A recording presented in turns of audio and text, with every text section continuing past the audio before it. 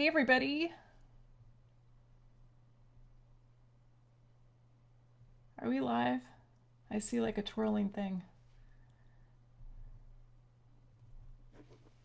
I think we're live. Hey, it's Dr. Sara Gottfried.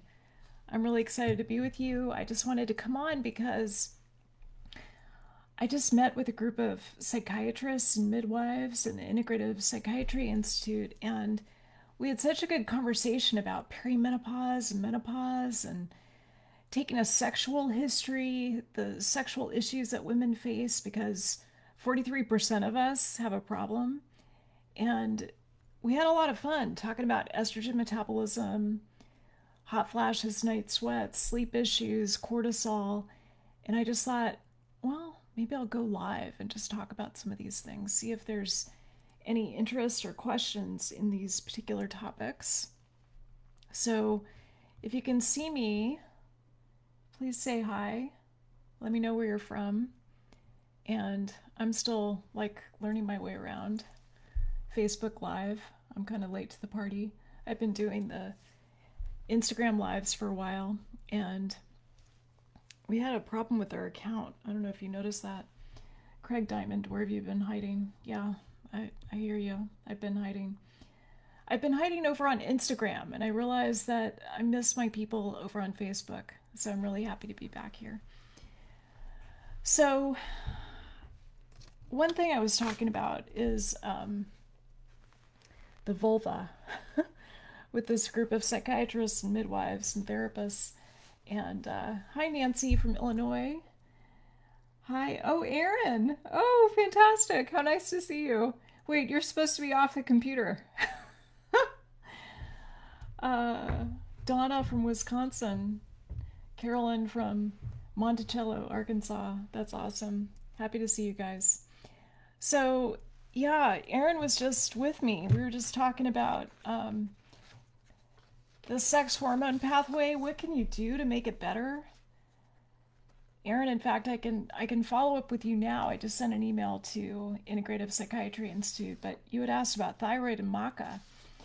Does anyone take maca? Maca's been shown to really help both men and women with libido, and I wonder if any of you take it as an adaptogen. And after I got off the phone with you, the Zoom call, Aaron, the thing I was trying to think of with you, I wanted to go through these steroid pathways that are really complicated biochemistry that'll probably make everyone get off. But the point I wanted to make is that the good pathway with estrogen, which is the 2-hydroxyestrone pathway, that is upregulated. So we upregulate the good pathway with thyroxine. So that was the point I was trying to make to you, that there's this crosstalk between thyroid and estrogen that's really important to know about. Susie from Montreal. Oh my gosh, I love Montreal. Craig Diamond, what happened to the Longevity Now and women's wellness conferences? Good question. I have no idea. I had a lot of fun at those conferences. Oh my gosh. David Avocado Wolf. Where is he? I think he's on Instagram too. I don't see him as much. I miss his conferences. Stephanie from Seattle, Washington. Hi, Stephanie. So Craig takes black maca. Okay, what does it do for you, Craig? I'm curious. So I was just looking at the evidence again because we had this clinical rounds with a group of clinicians. And so I was looking at some of the new randomized trials showing that maca helps women with depression. This is shown in randomized trials. It helps with anxiety. It can stimulate the estrogen pathways, so you have to be a little bit careful with it. It can cause breast tenderness if you get too much of it. And so I like to track the estrogen pathways in my patients who are taking maca. And Aaron, you asked about thyroid and maca. I couldn't find a single randomized trial or other study showing that there's a thyroid disruption effect. So we'll have to dig a little deeper on that. But as far as I know, I don't see anything. So Anna from Portland, Oregon. I have a sister named Anna in Portland. Christine from Buffalo, New York. Donna takes maca. It's great in shakes. Yeah, if you like that kind of malty taste, it's really good in shakes. I like it too. I could probably use one right now. I'm in perimenopause. and could use a little maca right now, right? It's 5:14 p.m. Pacific time, and it's when I usually have that kind of dip in the day, which means I probably need to go eat a big salad. So some of you are taking maca. Hi, Wayne from Nova Scotia. That's fantastic. I want to visit there someday. I'm curious what questions you guys have. So I have a few Facebook Lives that are coming up. I've got one with my friend Dr. Dan Monty, which is going to be next week. So let me get the details here. It's October 14th. I think that's Wednesday. Let me look at the calendar. I think that's Wednesday. At 3 p.m. Eastern, so that's 12 Pacific. You can translate that into your local time. Yeah, the 14th is a Wednesday. And I'm looking for a title for that. So what do you guys want to hear about? He takes care of both men and women, as I do. We could talk about bioidentical hormones for men or women or both. We could talk about glucose and insulin, fat loss. I'll take off my jacket here and show you my continuous glucose monitor. I love tracking my glucose, so you might have questions about that. We could talk about immune health. Are you sick of hearing about immune health? I'm curious. We could talk about weight loss. Aaron, how long does it take to see a benefit? Do you mean with maca? I notice it right away when I put it in a smoothie, but most of the studies are 6 weeks. So Megan has a question about collagen supplements. We could definitely talk about that. I'm a fan of collagen. Most of the data on collagen shows that it definitely has a skin effect. The most proven in randomized trial is that it improves elasticity of the skin. But it's not a complete protein. So I like to get more complete protein in my day. So I have collagen every 1 or 2 days, but I don't consider it a complete protein. So Susie, how would a mild traumatic brain injury affect premenopausal hormone levels? That's a good question. Lauren wants to hear about glucose. Hi, Lauren. Nice to see you. Okay, good. We're going to talk about glucose next week. We could talk about it a little bit today, too.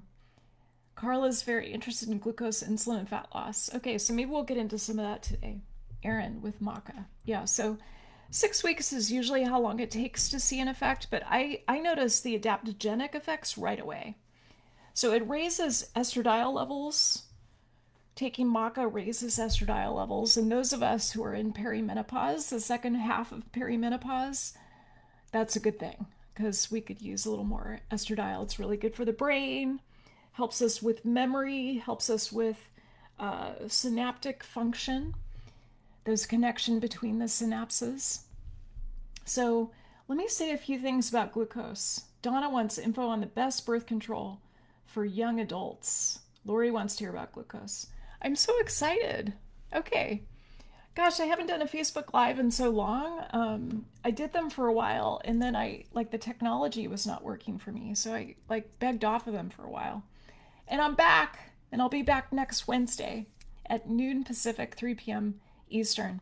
So let's talk about glucose a little bit, because I feel like, gosh, it took me so long to really understand glucose and insulin. I feel like I've been studying it for like 15, 20 years, and it took so long for me to kind of get the hang of it. So I'm just going to show you, you probably know this already, but with my continuous glucose monitor, I can just do this quick scan and see where I am. So you can see my glucose here is 84.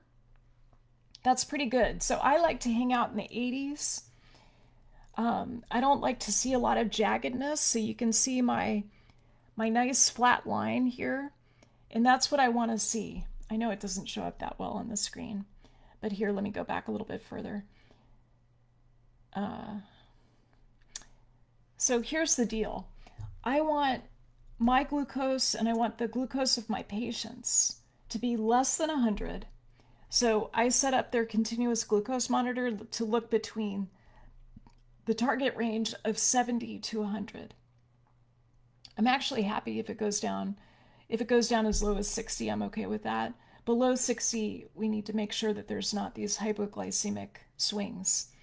But what I worry about in terms of gaining fat, especially right at the waist, visceral fat, what we worry about is these really jagged peaks and troughs with your glucose. And that's what was happening for me. So I started wearing a continuous glucose monitor about 2 years ago. And oh my gosh, I would have a banana and my glucose would go to 200. So I think that was a combination of how my gut, my microbiome was dealing with the banana. And it was also stress, because we know stress, cortisol's involved in glucose as well. So Donna, where do I get that glucose monitor? Deborah, nothing I can do to help me lose weight. Do you need a referral to get a glucose monitor from Eliza? So yes and no. So there's 2 companies that will deal with consumers directly in terms of continuous glucose monitors. One is NutriSense, which I don't know a lot about, and the other is Levels. So you can check out both of those in terms of getting a continuous glucose monitor. When I have a patient, then I'm either going to order a continuous glucose monitor through their insurance, and the cost is typically about $75 a month. So that's for 2 monitors, because each of these lasts for 2 weeks. Aaron's saying the continuous glucose monitor is a total game changer. The data is so motivating. Yeah, so what's motivating about it is that you can tell right away what's happening with your glucose. And so you see, for instance, when I ate a sweet potato, my glucose would go up to the diabetes range. And so I was eating this food that I thought was healthy, and it wasn't at all. It just wasn't good for me. And it wasn't that I had to cut out all carbs. It was more that I had to pick my carbs much more carefully. So it allowed me to get this immediate biofeedback and to really zero in on what was best. And I also found that eating more oil, particularly extra virgin olive oil, avocado oil, MCT oil, that really made a difference in terms of helping me with my blood sugar. So you got a few options there. You've got NutriSense, you've got Levels. You could come and see me as a patient. So I'm about to open my practice to new patients. You can go to saragottfriedmd.com/patient. I could probably type that in somewhere. Oh, look at that. I could comment right here. So I'll type that in case any of you want to sign up. saragottfriedmd.com/patient. So that's where you can sign up to get on the notification list. We're about to start the application process very soon. And what I've found with my patients, some of my patients just can't get it through their insurance for one reason or another. They have an HMO, they have Kaiser, they don't want their insurance to know. And so for those patients, I've got a few pharmacies that are really affordable. In fact, the price per continuous glucose monitor is less than $100. So it gives you so much information. I really find it's valuable. And it's been such a game changer for me. Like, I'm looking at my arms right now. They look pretty good. I don't know.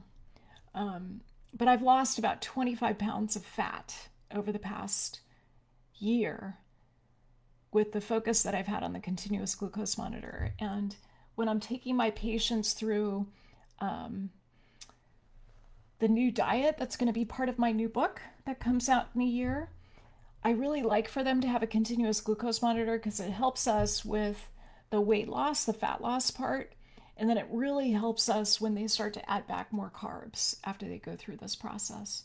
So Trish, what can you do about dryness and sleep issues? Oh, this is right up my alley. Lori, I'm waiting patiently. Thank you for waiting. I know it's been a long time. Melinda, I never sleep. It's so daunting. Oh my gosh. Okay. So let's go through some different options for sleep. I know all of you know kind of the kindergarten level stuff. I'm not going to repeat all that.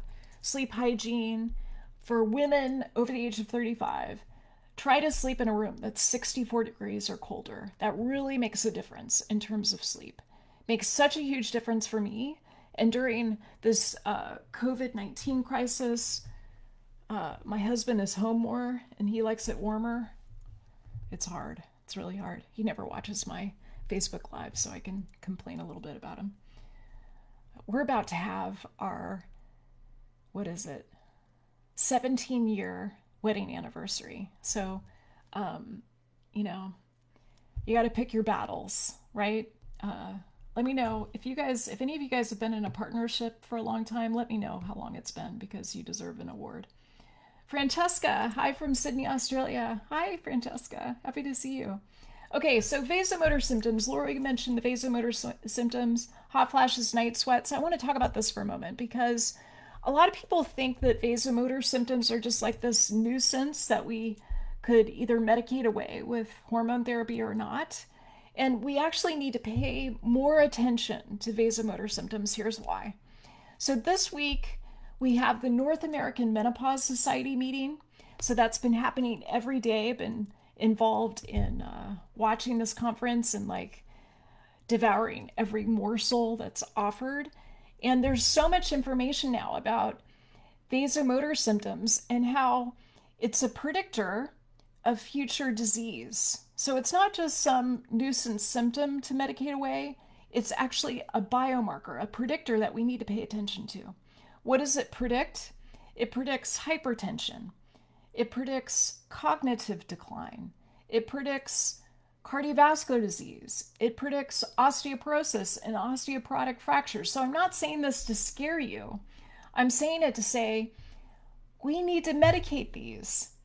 So, you know, when the 20% of women in menopause were taking hormones before the year 2000, and then the Women's Health Initiative got published and women were scared out of their minds. And so millions stopped taking their hormone therapy. And I think there was too much of a pendulum swing. We actually need to get smarter about the use of bioidentical hormones. So that's what I advise. What we know is that if you have these hot flashes and night sweats and it's these vasomotor symptoms, if they're untreated, that can lead to endothelial damage and set you up for all of those things I just mentioned, the cardiovascular disease, the risk of stroke, the cognitive decline. So that's what I want to avoid. So we need to treat vasomotor symptoms. And the way I think about it in terms of my patients is that there's this rubric that I heard first from Joel Evans, and I've kind of developed it in my mind for the type of very deep testing and phenotyping I do with my patients. And that is, there's patients who have a red light when it comes to hormone therapy starting in perimenopause or menopause. There's women who have yellow light, so they have some issues that we need to discuss and understand better. And then there's women who have a green light, and those are women who are very healthy. They've got a body mass index that's less than 24.9. They are good candidates. They're metabolically healthy. But most women are actually in that middle category, the yellow category. And right now, I think way too few physicians are treating the women that are in that yellow zone. So that's what we need to change. Can you tell I'm passionate about this? So I'm very excited about that. So Anna, is pregnenolone helpful to balance estrogen dominance? So that's an interesting question. Pregnenolone is the mother hormone of all the other hormones in the body. Look, I just happen to have a steroid pathway right here. Am I a nerd or what? So here's pregnenolone. Should be at the top here. Where is it? Yeah, right here. So pregnenolone is right here. So it's like the mother hormone that makes all the other hormones in the body. And so pregnenolone, what you want ideally is a level of about 100 in the body. So you measure that in the serum. And if you're low, I do advise taking pregnenolone. Now I think of it as kind of nurturing the mother. It may not help you with estrogen dominance, because when you have estrogen dominance, when you have too much, usually estradiol compared to progesterone, It's like this. We want to balance the two. Pregnenolone may or may not do that. Often the reason for estrogen dominance, there's a lot of reasons that I go through in my book, The Hormone Cure, but one of them is that you're making too much cortisol. So pregnenolone can sometimes help with that, but unless you stop making so much cortisol, you may just increase the pregnenolone and it just goes into the cortisol pathway. So it's a little more complicated than that. Can endometriosis affect your endothelial cells? Eliza, you're just reading my mind here. So yes, in fact, endometriosis, let's talk about that a little bit. I just shot a video on endometriosis and just put a blog up on my website at saragottfriedmd.com. Does anyone read blogs anymore? I feel like I post these blogs and I just don't even know if anyone's looking at them. But it's interesting. So endometriosis is actually a risk factor, kind of a non-traditional risk factor for cardiovascular disease. And I'm giving a talk at the American Academy for Anti-Aging Medicine in December on cardiovascular disease in women. So I've been looking at there's 5 traditional risk factors for cardiovascular disease, which you can probably rattle off. They're, the hypertension, obesity, etc., smoking. But there's 395 non-traditional risk factors that a lot of clinicians don't check for. And one of them is endometriosis. So yes, it absolutely affects your endothelial cells. We think of it as kind of a dysestrogenism state. Often women who have endometriosis have gut issues. Even if they don't have gut symptoms, they have a higher rate of small intestinal bacterial overgrowth, SIBO. So those are some of the things that you want to be looking for. And I like to treat it with supplements and sometimes with progesterone to try to balance out that dysestrogenism and estrogen dominance. So, Julie does love blogs. I'm glad there's one person who still reads blogs. So I have a blog I'm about to post on vasomotor symptoms based on all this new data from the North American Menopause Society. Should we talk about more things from the North American Menopause Society? Because I learned so many things. Do you guys do this? I take like photos of the slides that I like. And so I have like 10,000 slides that are pictured here that I took just from the past week. It's ridiculous. Like I can hardly keep track of them all, but I really enjoy this. And there was one talk in particular by my old friend, Jan Schifrin, who's at Massachusetts General Hospital. She's a reproductive endocrinologist who's there. And I like the slide that she had, which had, kind of the effect on the blood vessel when you treat a younger woman, a woman who's in perimenopause, say age 50, versus treating an older woman who's got plaque. Oh, I just slid So an older woman who's got plaque, and that's one of the reasons why it's better to treat sooner with menopausal hormone therapy. Better for the brain, better for the risk of cardiovascular disease. Lori has a folder of my slides. I am so honored. Thank you so much. I really appreciate that. This is fun. I feel like I can read the comments a lot better than I can on Instagram. I think Instagram is designed for people who are like in their 20s. And, Michelle loves blogs too and reads mine. Thank you. I appreciate that. Yeah, so I was saying at the beginning that my Instagram got hacked about 3 weeks ago. And so I've been off of Instagram. I was also finishing my 5th book, so it was probably good that I got kicked off. But it just means that I get to love you up over on Facebook again. So I'm really happy to be back. And it's nice to have this reminder that I can do a Facebook Live and actually can read the comments a lot more easily than I can on my teeny little phone where I'm trying to track comments. Okay. So, what else can we talk about? I'm going to give you like another couple of minutes, and I just want to make sure everybody knows about this Facebook Live that we're going to do next Wednesday, October 14th. It'll be me with an amazing guy, Dr. Dan Monti, who is the chairman of the Department of Integrative Medicine and Nutritional Science at Thomas Jefferson University. So he's like a brother to me. I just really adore him. He's just such a good guy. And he just wrote a new book called Tapestry of Health. It's an amazing book. And so we're going to be talking about the book. We're going to be talking about glucose and insulin and weight loss and the quarantine 15 or the quarantine 5 or whatever it is that you might have experienced. Let me know. I saw some of you posted how long you've been together with your partners, and I'm amazed. So Lori Alessandra, 13 years.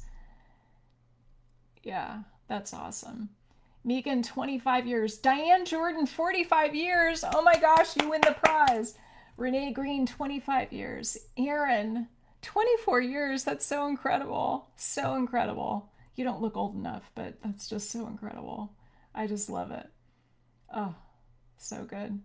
Okay, so I'm having a hard time saying goodbye. Let me say one other thing. So, supplements. What supplements are you taking? I'm about to take some N-acetylcysteine and some pantothenic acid. So I just wanted to talk about these for a minute. So I find that pantothenic acid, which is vitamin B5, is really helpful for those of us who are kind of aggro. Are you aggro? So I feel like I'm a recovering aggro person. I don't want to be aggro, but I still have some aggro tendencies. Like I work all the time because I kind of love it. Julie, 25th wedding anniversary 2 months ago. Amazing. Deb, 31 years. I love it. Oh, that makes me so happy. So my wedding anniversary is October 19th. We're going to go to True Food because you can sit outside and you can eat clean food. And I'm very excited about that. So I'm taking my vitamin B5.